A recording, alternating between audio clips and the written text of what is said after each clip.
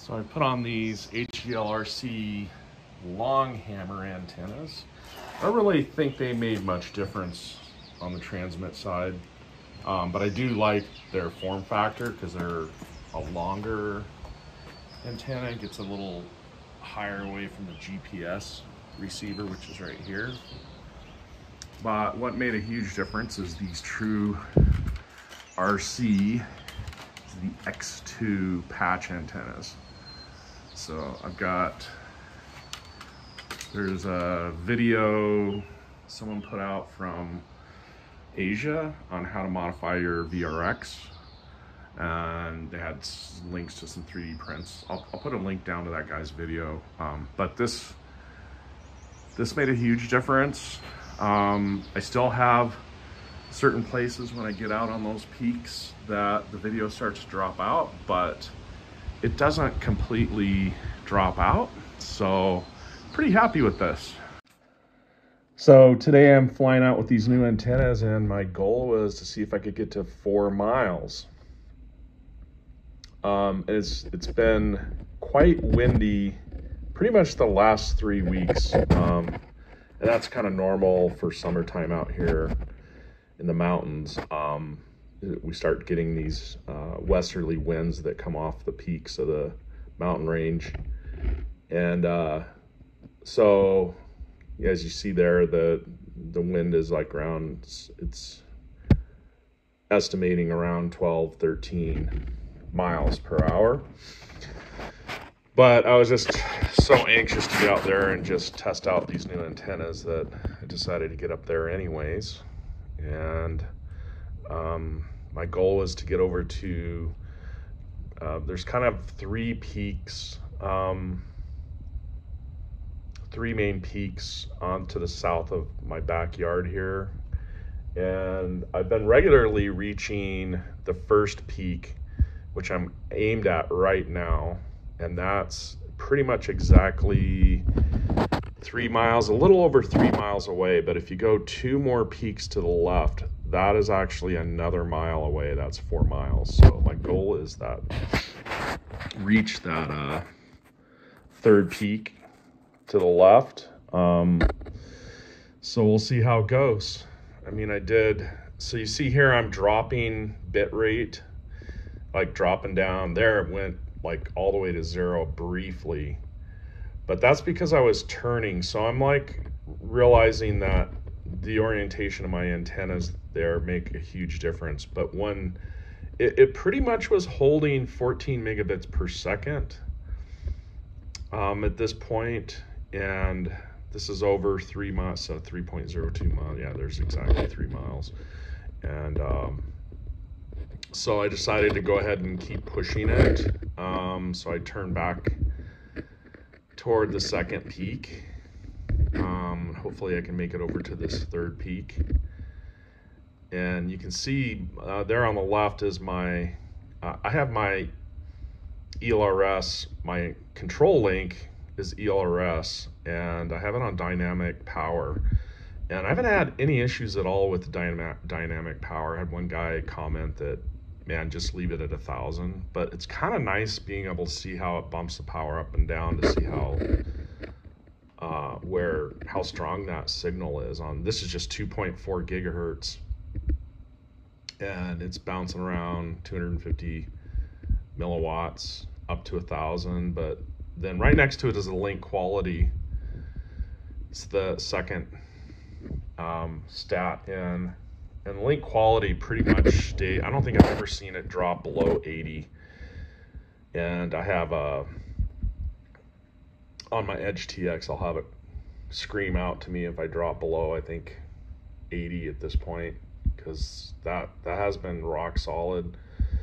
But you can see it'll jump up to 1,000, 1 amp, 1,000 milliwatts. 1,000 milliwatts is 1 watt. But anyway, here, so I'm turning over toward, I gained a little more altitude here, which helped with the video signal. My bit rate's back to holding, most of the time holding 14 megabits per second. And here I throw it into loiter because I see it drop down. It's kind of bouncing between 7 and 14. So I wanted to make sure it was going to hold it. So here I am loitering kind of between those two peaks, the second and third peak. There's peak 1 and 2 in the valley below. So I'm right here just over 3.5 miles, which is pretty fantastic. Then the bit rate, see there, the bit rate's holding back at 14. It's when the tops of my antennas, obviously that's kind of the worst on the Omnis. When the top of the antenna is pointing either up or down from my home base, where the bit rate's the worst, which is not surprising, that's kind of expected. Yeah, and again, the wind is, so the wind is to my right here. It was pretty gusty, bouncing me around, so it was kind of nice to throw it into cruise mode there for a little bit. But yeah, I've never been out to here before, and being able to see over this ridge line to that Forest Service road down there. So I'm about to reach, getting really close to 4 miles, and I'm holding 14 megabits a second on my Walksnail link. There you see my ELRS jumping between 500 and 1,000 milliwatts, but the link quality, and dropped my OSD briefly there because the Walksnail wrote out the file, started a new file, so I lost a little bit of the OSD getting it back in sync here. But yeah, there I hit it was 4.04 miles from home, and that was pretty exciting. And holding, you know, I'm not holding 14 here, but there it goes back to 14 as I come back toward home base a little bit there. So yeah, I think I could push this even further, but yeah, I don't want to push my luck. Each time I go out, I want to be kind of pushing the envelope a little more. And I'm out where I've never flown out here before, so this was kind of cool to come down this other intervening ridge line here.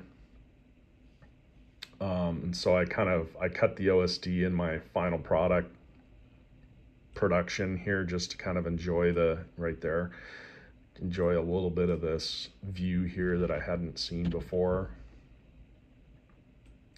Just kind of doing a descent here. I was getting close to 50% on my battery as well. So I know these batteries will go a lot further than I've been pushing them so far, because I'm barely ever reaching 3,000 milliamp draw on a 5,000 milliamp pack. So I'm being pretty gentle on them. But yeah, this was pretty fun this day. Just wish it wasn't quite as windy. And today and the last 3 days, it's actually let up a bit. But see there, it's still 17 mile per hour headwind. So I cut forward here on kind of lining up on the irrigation canal that's across the street, like half mile from my house, and kind of hone in on that to make my final approach. Yeah, here you can see I was at 32% of my 5,000 milliamp capacity pack, but you see that's only like just under 3,000 milliamps, so it should be able to go further. If I change these are supposed to be able to go down to 3 volts, but when you're pushing amps through it, of course that voltage sags, so it's holding at 3.5 volts there, and that's where I have it to alarm at 3.5 volts, and then critical, I think I have it critical at 3.2 or something like that, because I don't want to be flying at 3.0 for sure, because that could damage the pack. So yeah, S12, 13 knot side wind from the left. So my landing here was not my best, but I didn't want to do a go around with my battery pack at 30%. So I'll get a little janky here trying to line up. And then the wind changes as soon as it hits those trees there. There's a bit of a swirl in the wind. So I'm trying to get used to that still. But thanks for watching. That was a fun flight.